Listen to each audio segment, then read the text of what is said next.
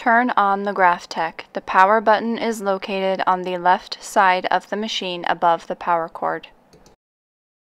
Plug the Makerspace laptop where you made your design into the black USB cord connected to the Graphtec. Make sure the Simple MD box is displayed on the home screen. This is the Simple Mode display menu, which is more user-friendly and allows pre-configured conditions.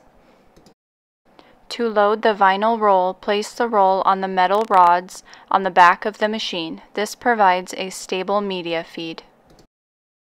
Then pull out the beginning of the vinyl roll and feed it through from the back to the front of the machine. When cutting heat transfer vinyl, you will place the material face down on your cutting mat with the back face up. This way, you are cutting the design into the back of the material. Oftentimes, the front side will be shiny or glittery, while the back will be dull. The next step will be to align the pinch rollers. These pinch rollers help feed the media through the machine as well as hold it in place. You can move the pinch rollers in place with your hands. It's very important that each pinch roller be placed under a blue line. These blue lines are featured on the front of the Graphtec. If either pinch roller is not aligned with the blue lines, the machine will notify you of the error in the view screen and you will have to correct it before you can go on. The pinch rollers need to be located on the far edge of each side of the material. Once you are satisfied with their placement on the material and you verify that they are each under a blue line, you can lock them in place. On the back of the machine, there is a lever that moves up and down. This is used to essentially lock and unlock the pinch rollers.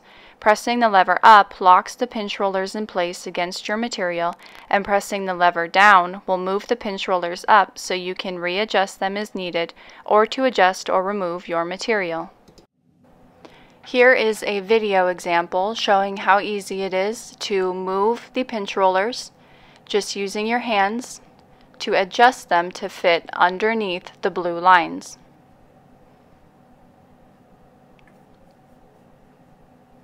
When the pinch rollers are located under blue lines and each on the far side of your media, you can press up the lever in the back.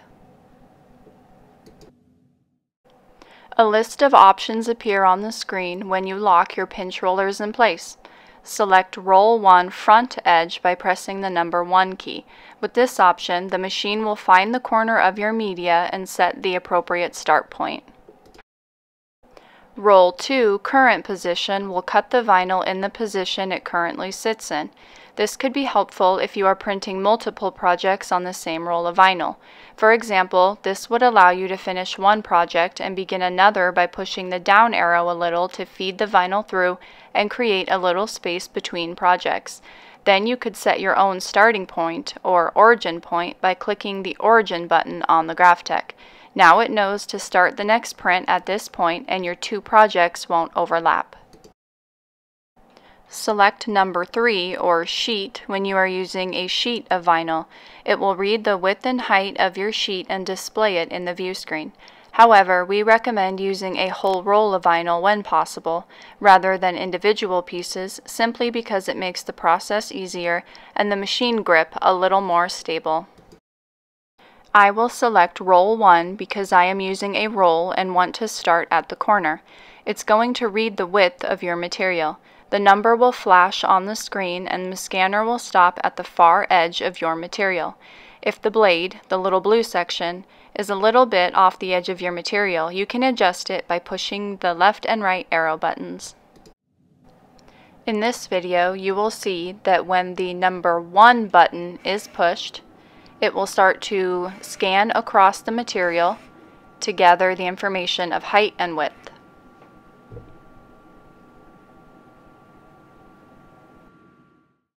The measurement of your material will be briefly displayed on the screen. When it reads the width of your material, it will be able to automatically send that information into the Graphtec Studio software.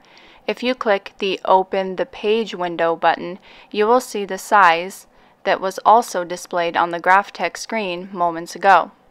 So right now you can see the width says 10 inches, but in a moment, because it is set to automatic mode, that number is going to change. Now it's just over 13 inches. It automatically reads the width and height and sends it to the software for you, but it's never a bad idea to double check. If you press the Condition/Test button on the Graphtec, this will show you different presets that include cut speed and force. We typically use preset 1 for outdoor use when we cut most items. Press Enter on the Graphtec to select the preset. Press the Origin button on the Graphtec to set the starting point on your material. This tells the cutter where to start cutting. It will tell you new origin point is set on the view screen. At this point, the Graphtec is ready and set up to cut your material. Now we will head back to the software to tell it to print. When the Graphtec is finished cutting, it will stop cutting and return to the origin point. You can roll out your material by clicking and holding the down arrow. This will unroll the media. If you want to unroll quickly, you can hold down the fast button while simultaneously holding the down arrow button. When your full image is visible, stop pressing the arrow and cut the design off from the rest of the vinyl roll in a straight line. When you are finished, you can push the down lever in the back to lift the pinch rollers and release the vinyl roll. Roll the vinyl roll up and place it back in its stored location. Depending on the intricacy and size of your design, you can weed the extra vinyl off from your vinyl sheet using your hands or with weeding tools.